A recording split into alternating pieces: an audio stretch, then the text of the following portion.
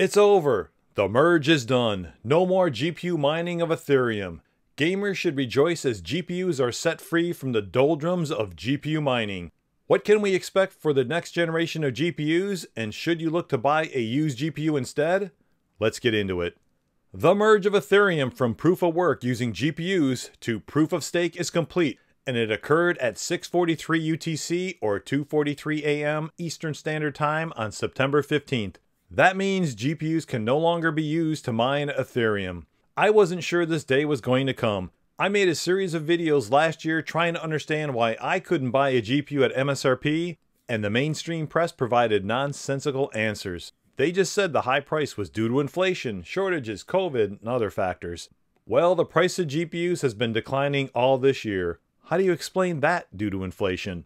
The reason was due to miners, and more specifically, casual miners. As I predicted last year, as the hash power continued to increase, the difficulty would rise, and that would decrease mining profits. Subsequently, miners stopped buying GPUs this year, and the prices began to tumble. You see, at the peak of the mining boom, an RTX 3090 could earn up to $18 a day, and even a year ago when I did those videos, it would earn $9.50 a day. And just before the merge, Tom's Hardware recorded that same 3090 would earn just under $3 a day. Well, after the merge, it's just 65 cents a day. As I said in the video back then, all that GPU hash power could not be supported by the other crypto coins and still be profitable. Case in point, the hash rate of two other popular coins, Ethereum Classic and Raven Coin, doubled in the hours after the merge. That resulted in a block of Ethereum Classic going from earning 70 cents to just 11 cents, and a block of Raven Coin from $1.77 to just 5 cents. Without profitability on other coins, GPU mining is dead.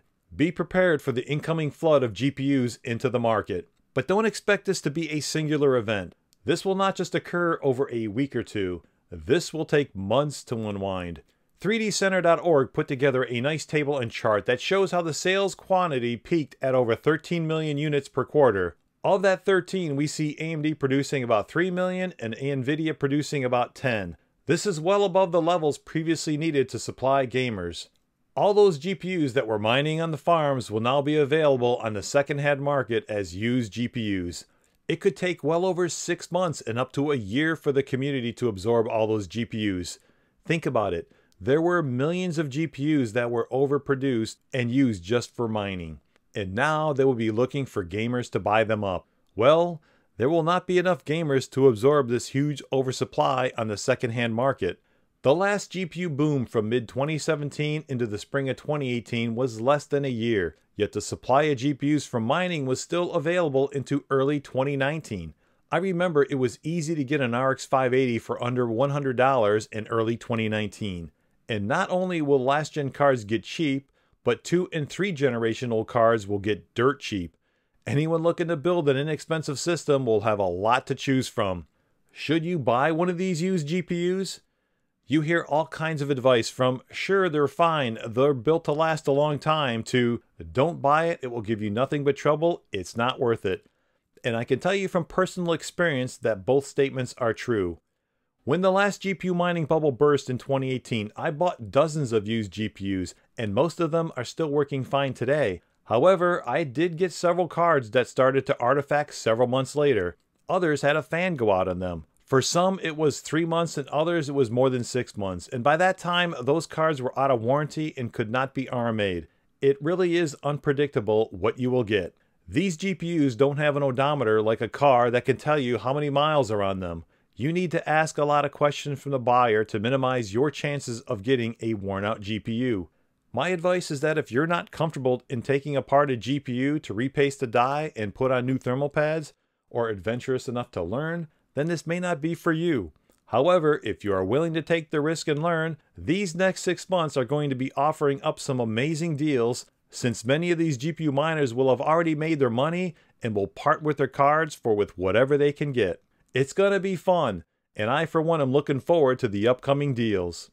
What about the next generation of GPUs in the RTX 4000 series or the Radeon RX 7000 series? Both AMD and nVidia will draw out the release of this generation of cards so that the market can slowly absorb the flood of used cards. They will start at the high end with the 80 and 90 series, since those will offer new levels of performance you can't get on the secondhand market, and some people will pay whatever for new levels of performance. The performance of the next generation 60 series and 70 series will bump into the current Gen 80 and 90 series. I mean, as long as you can get a used high-end GPU for less than what a new mid-range GPU sells for, then why would you ever buy the new card? For example, if they released the 4070 into a used market that is flooded with 3090s, then sales of the 4070 would be very slow since many would turn to the used market to get a deal on the 3090. The same would also be true if nVidia released a 4060 into a market flooded with used 3070s and 3080s. So they will wait until after the peak of the flood before they release the newer 60 and 70 series cards. In terms of timing, I would expect the 70 series to be released in the first part of next year and the 60 series mid-year or later. I don't think we'll see a 50 series card released anytime soon, if at all, this generation. In fact, I would not recommend anyone to buy a 3050 or 6500 XT. Those cards are dead. You will be able to get so much better performance for the money buying a used card. And AMD will follow nVidia's lead in slowly releasing new GPUs this upcoming generation. By the way, if you like videos like this, like, share, and subscribe, and let me know in the comments below if you are looking to buy a new GPU this year when they launch. I think what the next generation of GPUs will be known for is more performance, more power, more heat. We have the leaked specs of the RTX 4000 series that haven't changed much since last April, and now we have additional information like clock speeds. And from that I can say, the performance increase for the 4090 is going to be massive. It is going to be head and shoulders above anything else on the market when it is released. It will truly be a higher tier of performance, and that is exciting. It seems nVidia has thrown everything they have at this to keep the GPU crown this generation.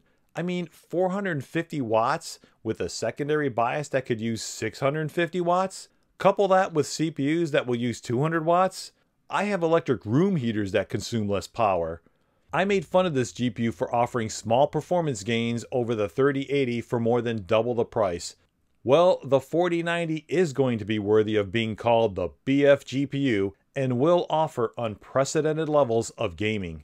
But it will offer those highest levels of performance with the highest levels of power consumption. Normally, I don't care about power levels in a desktop, but I do have my limits. I have an overclocked i9 9900K with a Vega 64 GPU that will pull 500 watts from the wall when under load. And after an hour, my 3x4 meter room gets uncomfortably warm. It's something you'll need to think about if room temperatures are important to you. Now, some people are predicting a huge increase in price for the 4090.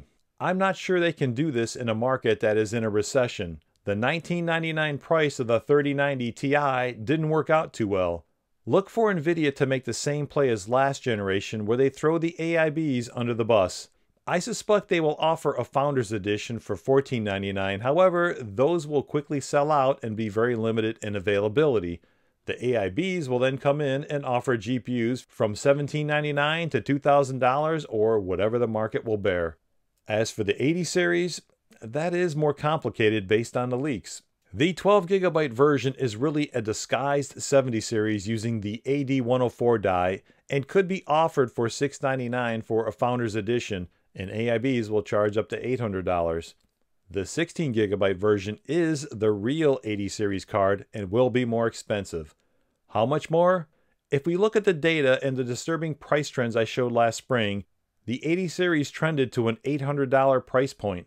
That could be a Founders Edition that is priced from $799 to $899, but it will be scarce and sold out everywhere. Then I expect the AIBs to sell that 16GB version in the range from $899 to $999, and that will leave room for a future 4080 Ti at the $1,200 price point.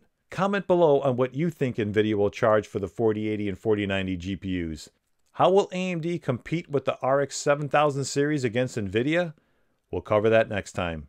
Thank you all so very much for watching. Stay safe, and I will see you in the next one.